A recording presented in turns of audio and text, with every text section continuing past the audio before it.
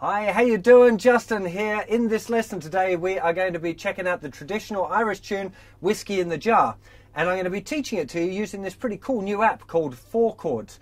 It's not one of my apps, but it's got some pretty cool features for beginner guitar players. You can kind of adjust the speed of stuff. It's got the chords that you're going to play and the lyrics, and a kind of a clappy thing to play along with. It's pretty cool if you're going to learn some easy tunes. Loads of different songs. You get a few free ones, of course, and then you've got to buy the other ones. So before we actually start playing the song, let's have a quick look at the Four Chords app and see how it works. Okay, so this is how the app's going to look when you first open it up. It's the songbook page, so you can scroll through all of these and you'll find that there's loads and loads of different songs and collections of songs that you can choose to learn. But the one that we're going to be checking out today is this Whisky in the Jar. So when you find that one, you're going to hit the little blue play and the song will load. Now what we're presented with is the different chord selections. Now this one's got two options, either the open chords that are shown there, or if you swipe the screen over, you've also got all of those same chords as power chords that you can play. So you've got a choice there between the two, but I'd recommend starting off with the open chords. Now when you start off and you hit the Let's Go button, it's going to give you a countdown and then it's going to start playing. Now you can of course pause at this point while I just show you some of the features that it's got going on. So the first thing is up the top here, the rhythm button. So if you hit that rhythm button, you'll see that we can either choose clap sounds or clap visuals. So clap sounds, obviously the clap sound like a metronome. You're probably going to need that if you're going to play along with it, because it's pretty important to be in time with it. You've also got a visual so that the screen's going to be flashing if you want to make sure that you're playing in time. And underneath that, a very, very useful feature, which is the speed. You can see this one's set to 120 beats per minute, but you can quite easily slow it down or speed it up to whatever tempo you fancy. So particularly slowing it down is going to be a good thing if you're a beginner. So you can see over here, if we click on the Melody tab, there you've got guitar sounds. Now, when you're starting out, you're almost certainly going to want to have guitar sounds on, so you can hear what it is that you're supposed to be doing. That's a very useful thing. The vocal track is obviously playing the melody. It's not going to be singing the words, but it's going to play the melody, which is a very useful thing to be able to have there to help you kind of know where you are in the song. So I'd recommend leaving that on. Now, tap guitar is an interesting little feature. It presents the chords out the side of the app there. So if you don't have your guitar with you, you can practice the song by touching on the different chords, and it'll play the different chords there so you can hear what it's going to sound like. Okay, the other things to note just down the bottom here, first of all, is our little scroll bar so you can see where you are in the song. That's going to move through as you're playing through the song. Play button and pause, of course, and then we've got the record feature. So once you get the record feature, showing my funny little camera at the moment, which is interesting, so you can either do video, record a video, or record audio only. So once you start that, the song will start. It'll start recording the song for you. When you stop, it'll save it, and you've got a choice of sharing it, and you can share it to Facebook, email, YouTube, or to your camera roll. We probably won't go sharing that one right now, so we're going to cancel that. But that's all of the features of Four Chords. It's a pretty comprehensive little program. So the first thing that you want to do when you're playing this tune along with me now is to select the song, which is of course Whisky in the Jar. So go to the My Songbook page, which has got a big list of all of the tunes that you can play. There's quite a few for free. You can scroll down and have a look at some of the other ones you might like as well. We're going to select the Whisky in the Jar by hitting the little green kind of play button looking thing. That'll load up the chords page. So we've got two options here for this tune. We can either use the open chords or we can use the power chords. Now we're going to be looking at the open chords today. If you want to check out power chords, there's a lesson on that on my website. So the chords that we've got going today is an E minor chord, just using our second and third fingers on the second fret of the fifth and fourth strings. We've got a D chord, which big deal with the D chord is to remember not to play the thickest two strings. That's the really big deal with a D.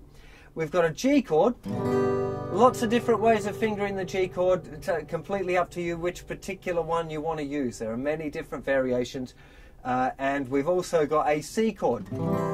If you want more details on those chords, you can either check out the Four Chords website or JustinGuitar.com in the beginner's course. All of those chords are explained in great detail, so I don't want to spend too much time on that now for those of you who have already got those chords down. So once you've learned the chords and you're confident with them, you're going to hit the little let's go button, the little green button in the lower right hand corner, but beware, it starts straight away. So as soon as you hit that button, you're going to be playing the tune. It's going to give you a 4 count in, and you're going to be playing the song. So make sure that you've got your pick in your hand at the ready, and you're kind of ready to jump on whatever the first chord is. So you're going to hit let's go, and when you're playing a tune like this, especially doing it for the first time, expect it to be a little bit fumbly, because you're not really going to know the chord order yet, or you're going to be learning the strumming. So there's a little bit to learn, you know, and that's part of the journey. Just accept that on the first few goes through, you're going to be like, where are we at, you know? And it's kind of fun. As you play it more and more, you'll get better and better at it and know where the chords are. So when we hit that little let's go button, it's going to give us a 4 count in. So it's just going to show on the screen, 1, 2, 3, 4. And to start off with, we're just going to be strumming at the beginning of each bar. Right? Now, as you're going to see, the little kind of cursor thing moves across the screen, one lap of the screen, if you like, for each bar. And you'll also see it flash on the beats 1, 2, 3, and the 4, and you'll hear claps on beats 1, 2, 3, and 4 as well. So you should be able to follow along with where those beats are. So to start off with, I'd just be strumming once per bar. Even sometimes the app might play 2 chords per bar. I'd recommend that you start off with just keeping it real simple at the beginning and making sure that you've got the kind of the right number of strums on the right number of beats held for each chord. So let's hit let's go and let's see where we're at. So let's go, 2, 3, first chord, that was an E minor, G, and G again, back to E minor, just strumming 1, 2, 3, 4, G, 2, 3, 4, G, 2, 3, 4. The melody starts to E minor. 1, 2, 3, 4, C, 2, 3, 4, C, 2, 3, 4, G, 2, 3, 4, G, 2, 3, 4, G, 2, 3, 4, G, 2, 3, 4, E minor 2, 3, 4, E minor 2, 3, 4 to C, 2,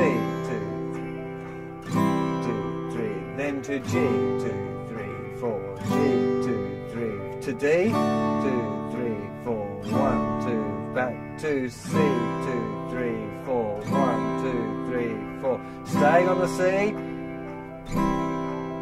back to G, 2, 3, 4, G, 2, 3, and then the melody starts again.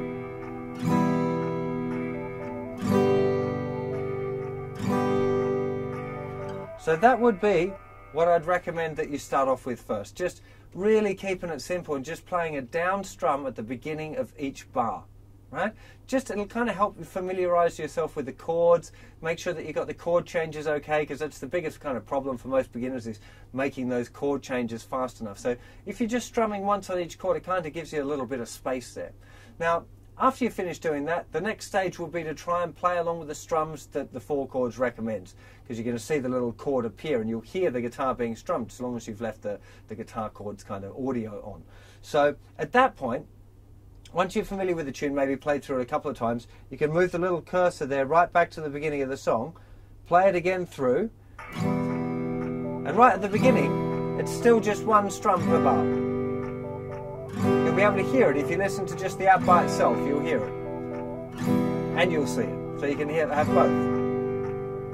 Now, as the words come, 1, 2, 3, 4, 1, 2, 3, 4, E minor.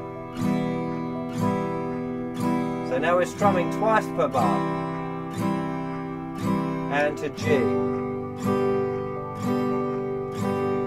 Staying on the G again. To E minor. To C. To G. To D. C.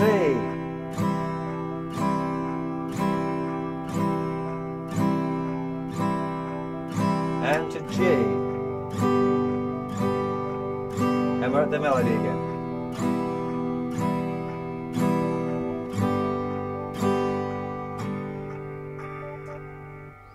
So you can see there, you can kind of use it at different kind of levels depending on where you're at. And don't forget as well that you can change the speed. So if you're struggling at that speed to get through, you can just go into the little rhythm menu, and right at the bottom there you'll see a tempo slider. So you can, this is at 120 beats a minute now. If that's a little too fast, maybe move it down to 100 and have a go. If that's too fast, maybe down to 80. You can do it at whatever speed you like, because the important thing is actually being able to do it. And once you can do it, then you can start speeding it up to the regular tempos. It's a really good feature here. Of course, because it's got the lyrics, it's a good kind of fun party play-along thing as well. But there's another feature on this that's pretty excellent that I think you might want to have a bit of a play with, which is the record function. Now, by hitting the record button in the lower left-hand corner, it'll bring up the option for you to actually record your guitar into the app.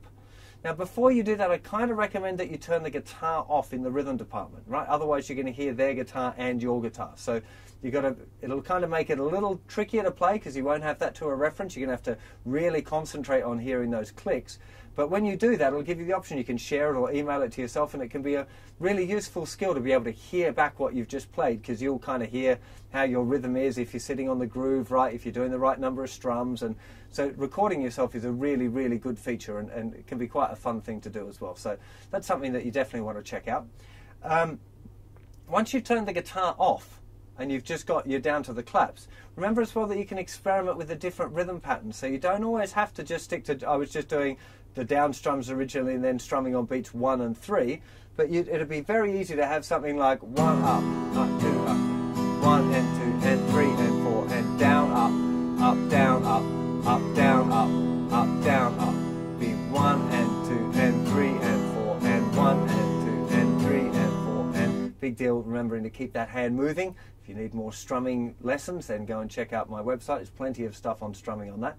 So you really want to be keeping that hand moving on that particular pattern, and then you could have another go at playing along with it. So you go to rhythm, turn the, you go to melody, and turn the guitar sound off. I'd leave the vocal track on because it'll help you keep kind of track of where you are in the tune. And then when you go back through and play it again now, it's going to give you the clap, and you'll see the count on the screen and stuff, but you're going to have to play the guitar part. And as soon as you're doing that, it's a little easier to start putting on these other extra, strumming patterns. So I'll just move that cursor back here. 3, 4.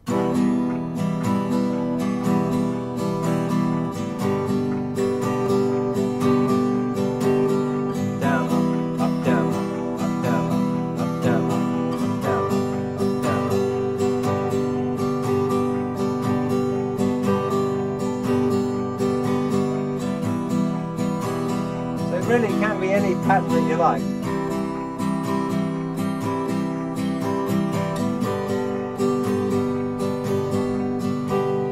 As you can see there, you can be putting in different variations as well. It doesn't even have to be exactly the same pattern all the time.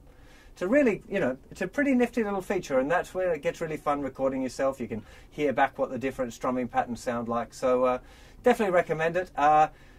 Go and check it out. It's on the App Store. I'll put a link in the video description down below. So let me know how you get on with it, and I'll see you for more guitar lessons very soon. Take care of yourselves. Bye-bye.